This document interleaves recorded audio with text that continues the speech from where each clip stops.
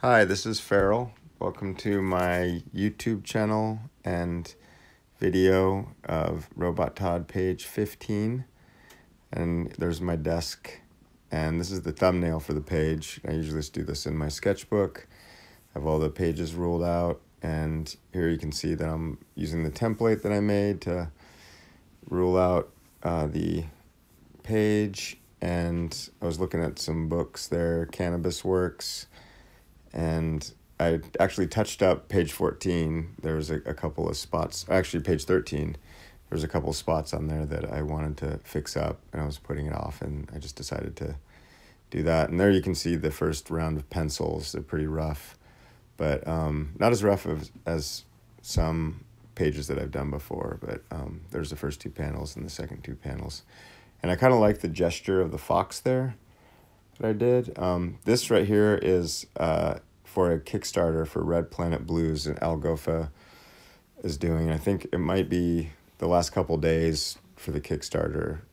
So if you want to check out the description, I'll have like a link to the Kickstarter in the description if you want to. It's like a talking animal sci-fi noir book that he's trying to publish, and he asked me to do a poster for it. So if you do like the $20 tier, you can get my poster. And there's the hand done version, and then some Photoshop, and then this is the final Photoshop version here.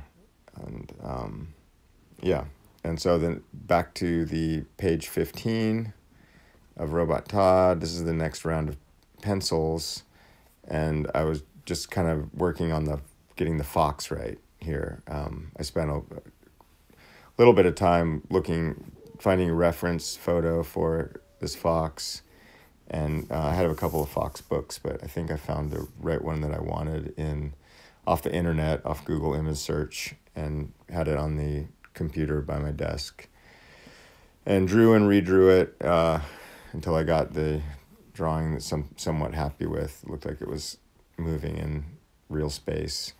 And I actually liked the gesture drawing I did initially better, just as a quick drawing, but I wanted it to look consistent with the previous pages that I've done, and I'm fairly happy with the way it came out. And yeah, so here you can see I'm penciling the city in the background in the second panel, and that went pretty quick. I just didn't require any reference for that at all. And doing more penciling. This is maybe like the third session of drawing this page.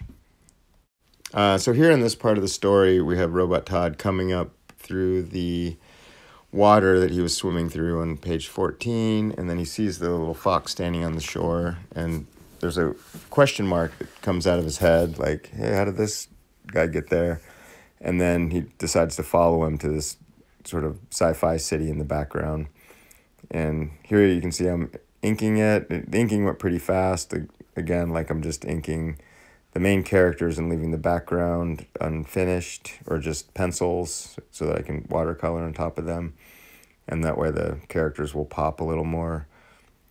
Oh, and yeah, this is, I'm doing some coaster art for the Nucleus Gallery in Portland.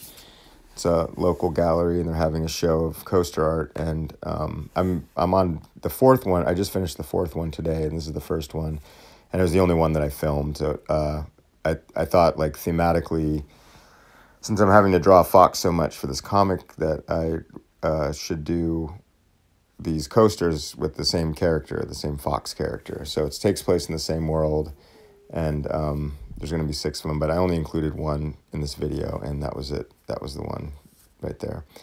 So yeah, back to this page 15 here. I decided to go in and start coloring Robot Todd first, because that would seem like the easiest, funnest part of it, and then the fox too, which I had reference for, I was looking at. So I thought I should do the main characters first before I laid down all these big swaths of color in the background, because I figured that would take me the longest, and I was right. It has taken me the longest. I've done like a few sessions where I'm just working on the background, but that was just one session that I did all the main characters in, and you can see the first 2 panels there, and then there's the bottom 2 panels. And I was pretty happy with the way the fox came out, but I still have to touch them up a little bit, because I think it's just like a standalone image that's okay, but putting the background in and stuff, I want to make it look like they're actually in this cave space, so I want to kind of darken it up a little bit. But here I'm just I looked at a photograph of the inside of a cave with like reflections on the water, and this was probably even more challenging than the last page I did, just because it's just sort of tricky. Like, I'm still not finished with this page as of this video. That part that I'm working on right here, I got to this point and then I kind of left it alone, and I finished the rest of the page, nearly finished the rest of the page, but that part, I don't know why, it just seems kind of hard, and I'm just saving it for last. But I did maybe like 3 or 4 layers of blue mixed with India ink, the Doc Martens, P.H. Martin's Black Star ink. And I wouldn't necessarily advise using that technique. Like, it's probably better to use just black watercolor and mix it with blue, or just use blue or whatever color you want. But sometimes it's just easier for me to do that. I don't, like I said, I wouldn't recommend doing it, but just like the weird method that I have. So that first panel seemed like it took me the 20 minutes that I'm trying to do like 20 minutes a day on this page. And I probably spent a little longer on it than that, but I felt like most of that session was just devoted to that first panel. And then here you can see that I did another layer over it, and I got it to the point like dark enough where I was happy with it, just because this is taking place inside of a cave. And yeah, and here you can see I'm flipping the page upside down to kind of get the water and ink dripping down, and like kind of letting it dry in that way, rather than I don't know. It was just kind of easier for me to not put my hand into the wet area.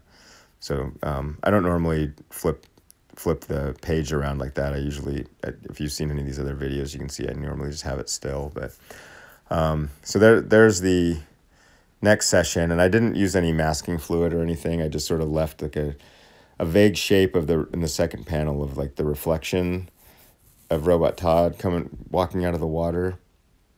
And here I'm laying in a few layers of this city in the background.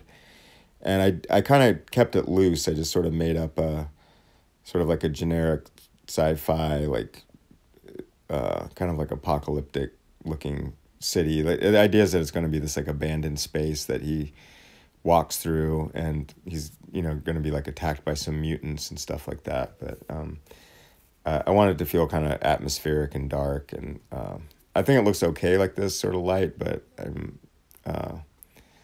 I worked on it a little more, and I'm probably gonna do like 1 or 2 more sessions of it. But this is the second to the last session I did, and I think this is the last one that I just did today. And I just went through and sort of refined the stalactites that are hanging, and define some of the city, the buildings, and the little structures in the background.